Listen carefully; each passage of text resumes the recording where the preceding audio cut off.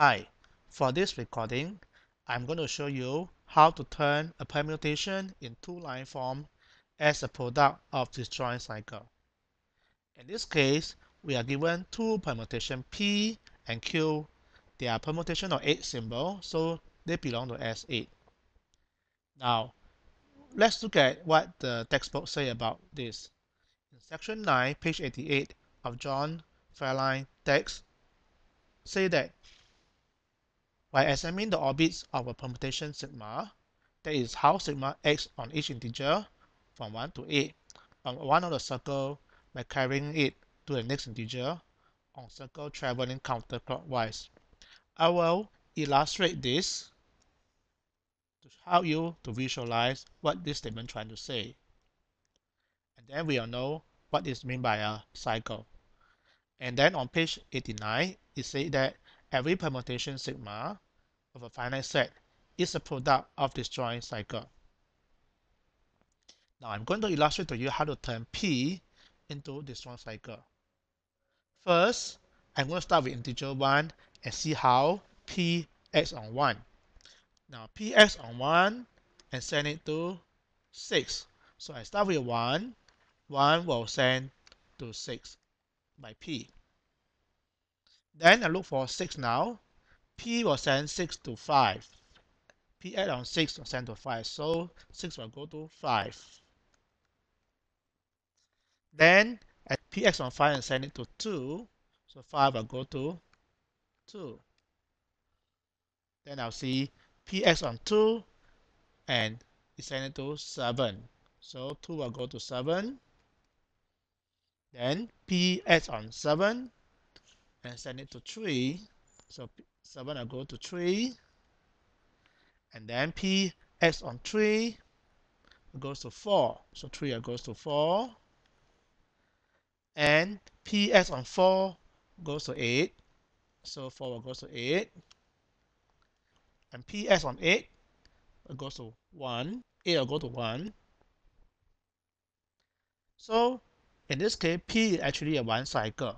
You can write P as a cycle 1 to 6, right?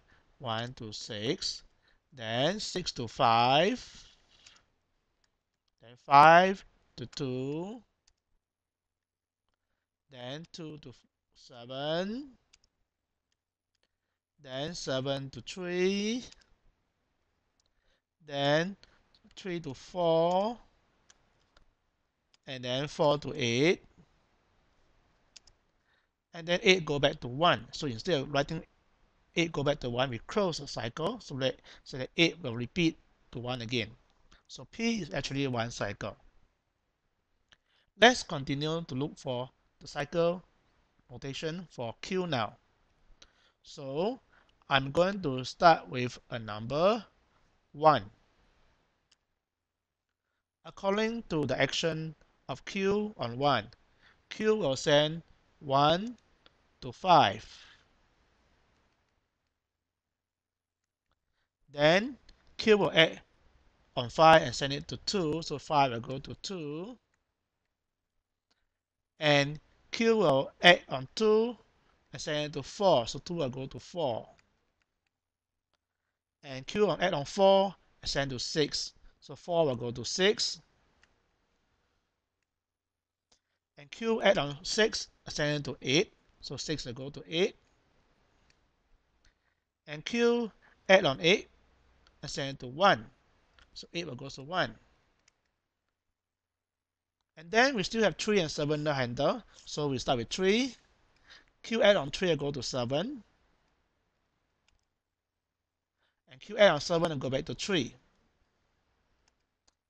Q now is a product of two cycle now, disjoint cycle. In this case, Q is equal to, I start from 1. So 1 will send to 5.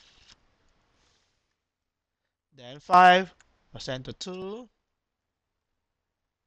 Then 2 goes to 4. Then 4 goes to 6.